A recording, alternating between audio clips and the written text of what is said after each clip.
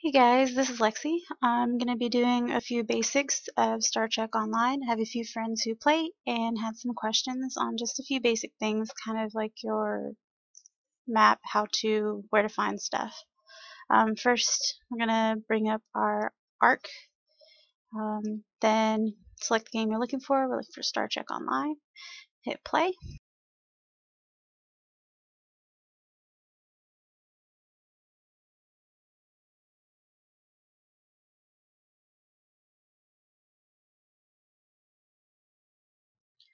Right here is where I had a friend going to visit the gateway, and it was taking him somewhere completely different and timing out, and he couldn't actually get into the game. If you're trying to actually go into the game, if there's a patch, right where it was just checking, patch number will show up here with the percentage of how far it's gone. Once it's complete, you'll have a full ready bar, and this will change to engage. This is how you actually get into the game, not the gateway.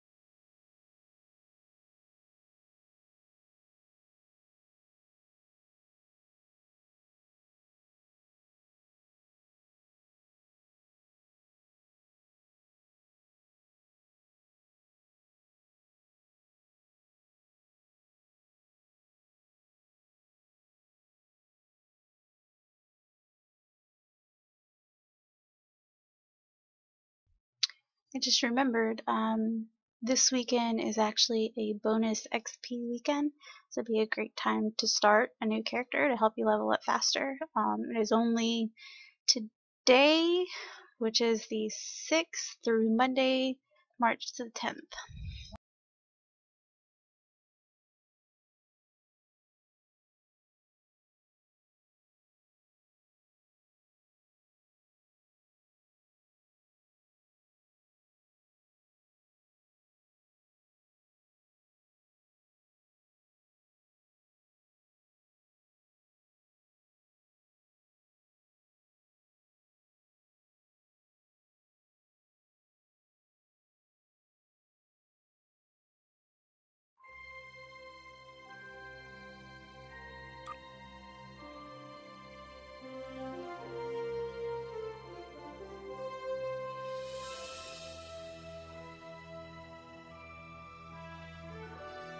Alright, here is where if you have a character created, obviously you can select your character here to start playing like I do here.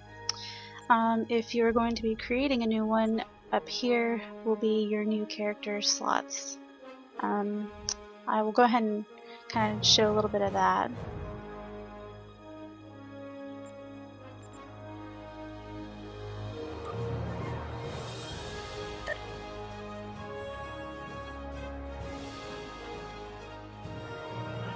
Okay, right here you start off first with Starfleet, Romulan, and Klingon, and in those you also have different species and races.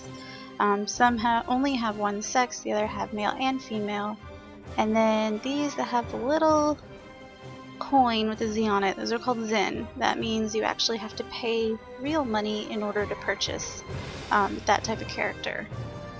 Along with the race is your actual career, which could be tactical, science, or engineering, whichever you feel you want to go into in the game. Then you have your appearance and your background, which is like a bio kind of thing that you can make if you're really super into role playing like some people. They actually want to make a whole little story for their character.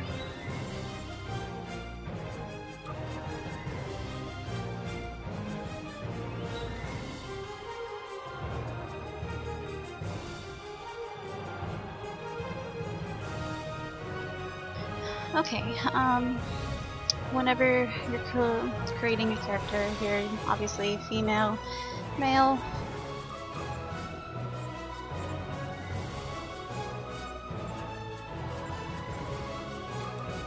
I always play female.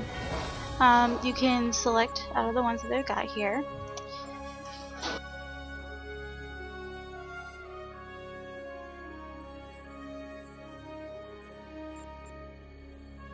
The very last one that I found out was Alien, and this one I found really cool. It's what my other one is.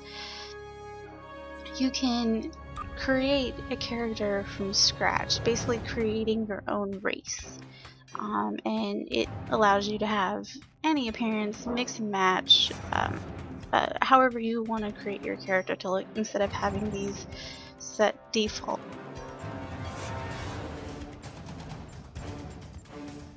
But just for shiggles, we're going to pick, let's see, Betazoid, Jorn,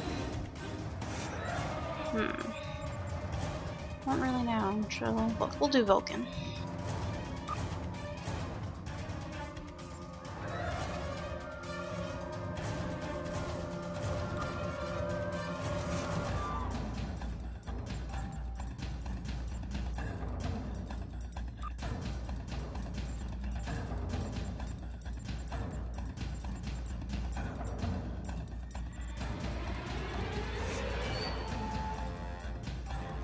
Okay, here obviously gets into detail with customization of your character.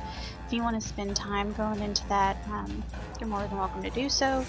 I'm not going to for now, but this is where you can completely customize your character, from the complexion to the portions of the body, your costume, your uniform, everything.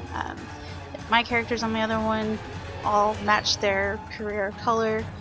I know Justin's, all the uniforms fairly match with the same color except for his, to set him apart as captain.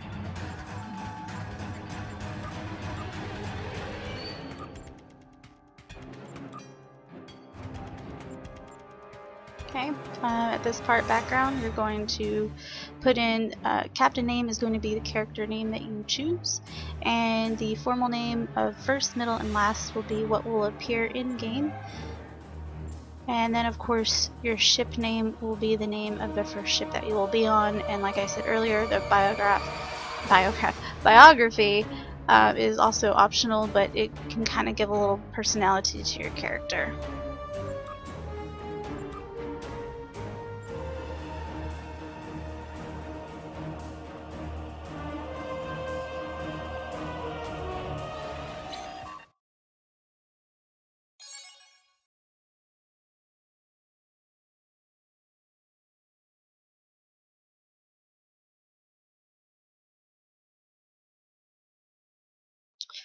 On this beginning part, it'll take you through the whole tutorial, how to play. I'm not going to take the time to go through the tutorial, but if you're starting out, it'd be a great place to start to kind of give you a grasp of how to move, how to use your camera, how to interact with people, take quests, things like that. The very general basic stuff to playing any RPG game.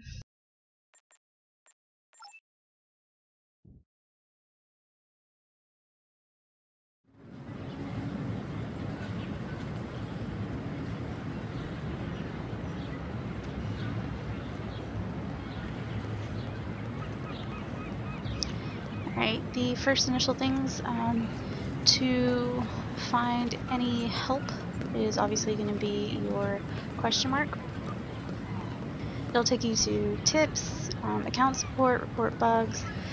If you have an issue and you want to talk to a GM or put in a ticket, you're going to be requesting GM help, which you can also access that on the account support page of the Star Wars Online webpage also. The cog button will be your options, where you want to go for all your options. It says game menu. Right here you can rearrange your HUD. Everything that you can move is highlighted in green.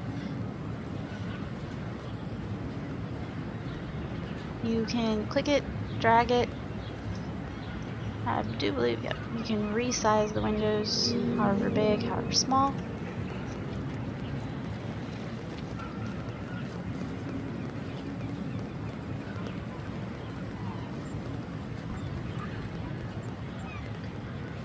Chat settings will be your little chat window at the bottom left of your screen. You can set your colors for different, like your whispers and tells, your fleet, your different zones. Also, something that I had learned when I first started is some fleets will have their own private chat channels, and they can only be set like with a password or invite only. Those, to accept those, will be under the chat configuration under channels. If there is one here, it will show up and you would hit join.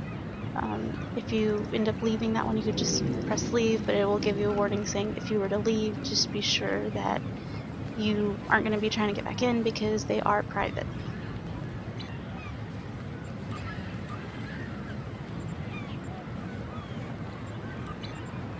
The rest are pretty self-explanatory. Options is where you can change a lot of stuff on your HUD and gameplay. Interface scale will be where you can adjust how big your windows are. I know some have had trouble where a lot of their windows were taking up their screen and they couldn't see the actual ships going by or whatever. This would be to where you would set how big or how small.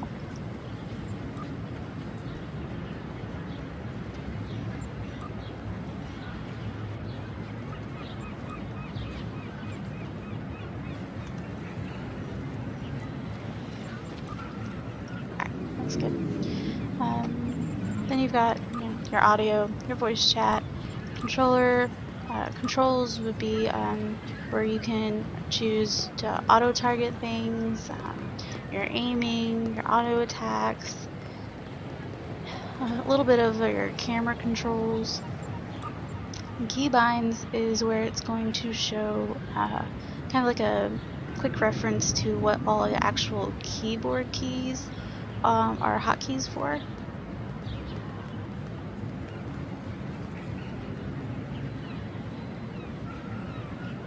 You can also go back through and reset these to what you want the key to be. If you want to change any of these, you would click it and assign it to the new key that you wish.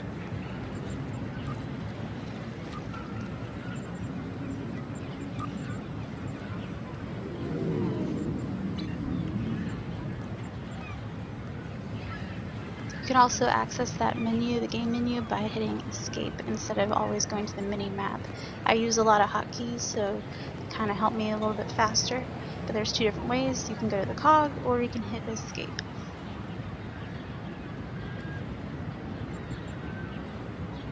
Next is the social, which is like your friends list, your team, find fleet, all of that you can find there. You can hit the little 3-person icon where it says social, or you can hit O. This takes you to find team, find fleet, team settings, friends, ignored, and search. Here it'll show your friends if they're online or if they're offline. You put little tags on them. That's my honey bunny, so my number 1. You can also invite them directly here for team invite. You can add friends if you know their either character name or their character handle. So for, like, say my other character, it would be Lex at Lex Luthora. You would just type it in like that and then hit OK. It'll send a friend request. Find fleet will be where you can see what fleets are recruiting and if they are casual, if they do PvE, PvP, if they're open, recruiting, yada yada, if they're German, or where they might be. If you want to join their fleet, there is no like request to join button. What you have to do is it will give the name of the fleet master, I do believe, and you would just simply add them and send them a little tell asking if they're recruiting, and maybe they will send you an invite.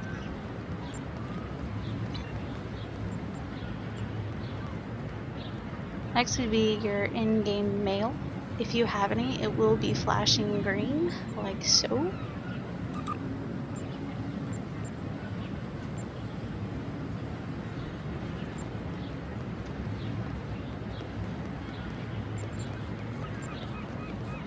So I just found out that the mail actually covers across your whole account. So these are actually from my other character that are showing up here that I have kept. So that's pretty cool. You can directly from here, you can create a message, but it will be text only. What I did find out is if you are actually wanting to send an item, I think energy credits too, like if you want to attach anything to a mail that you want to send, you actually have to do it from a mailbox site thing. There's plenty of mailboxes throughout wherever you are. If you are in space, you can access the Azura and the SS Azura 2, and you can also send your mail through there, and I do believe you can send items through there as well. But here would be like a quick little, if you sell something on the exchange or whatever, you can still access it no matter where you are, but to actually send items you need to be in a mailbox.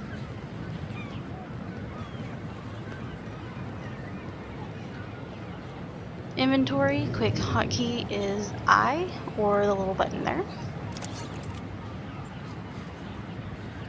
It's going to show all your open slots.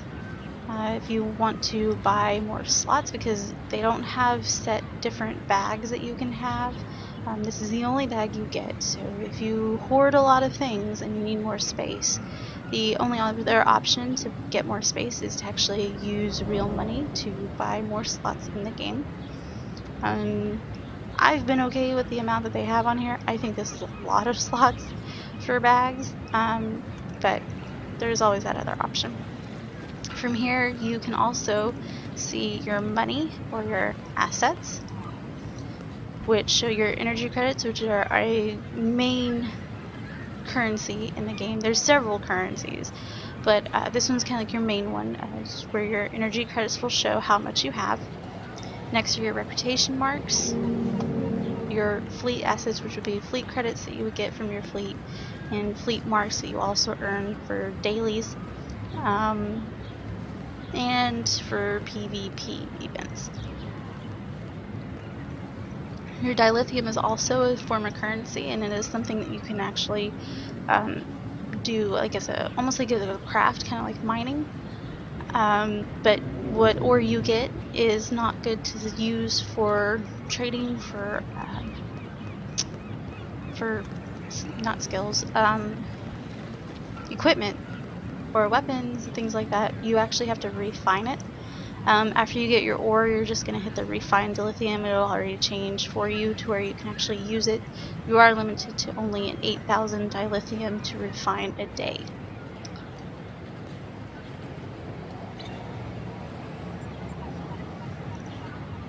Then there's your character status. The hotkey is U. That'll bring up all your character, your bridge officers, your ship, and your inventory as well. It's going to give all your basic stats. It doesn't really go too much into detail as far as how much damage you are doing or anything like that, not like WoW does. But I'll have here's your character, your kits that you'll get, body armor, shields, weapons, your devices you can carry. Then you'll have your skills that you get to level up. You use skill points to level, let's see, no, that's right. You use skill points to level up yourself, which will be down here under ground skills. As you get them, these will light up for you to use. You can click in here or here to how far you want to upgrade it to if you have the amount available, and you would hit accept. For bridge officers, which I don't have here, I'll have to show you on another one on my other character where you can actually see bridge officers and how I've leveled some stuff up. If a bridge officer was here, it would take you to their little skill thing, and their skills are upgraded with expertise points. So when you do missions, you get expertise and skill points, so that's what they're used for, because they don't directly tell you what they're for. And I know I've done it, Justin's done it, we've just been giving away expertise points pretty much, not knowing what they were for, but now that we know, we can use them a little bit better. Now your traits are not necessarily things that you will use. Some of them are passive. They kind of give you a little detail on what your character can do, and if you know kind of about how you're wanting to play your character, some are good. Like increased hull repair might be something you want to go for if you like increased defense. For someone for offense may go for more of the covert and creative. But they each have your ground tactics and your space tactics. You can respec once for free if you have a respec token. Other than that, I think you have to pay for those as well. But they already have some in for you as a default. And as you level up, you'll get more slots to put your choosing of traits that you want to put in. Stations will show what stations you have on your ship when you're actually in it. You'll get to choose, once you have your bridge officers, where you want to put them. And you can set your standard away teams, that way if you're not in a team, you can have who you want on your away team. If you particularly don't want to use your science officer for an away mission, and you want to use only tactical bridge officers that you got, you can set that here. This will also show the highlighted ones will be the ones that are available whenever you're on your ship. If it's hidden in the gray, that means it's not going to show up when you're in flight. It may be available for them to use, however, the type of ship that you have depends on how many stations they have and how high on the rank that they can go. The reputation tab will show any events that are going on. The last one was the 4-year anniversary, where you got accumulations. This would be where you would go to contribute your stuff for it, to get really awesome items or ships. But here, right now, there's nothing going on. If something is going to be going on to where you can get stuff like that, they would show up here for you to get.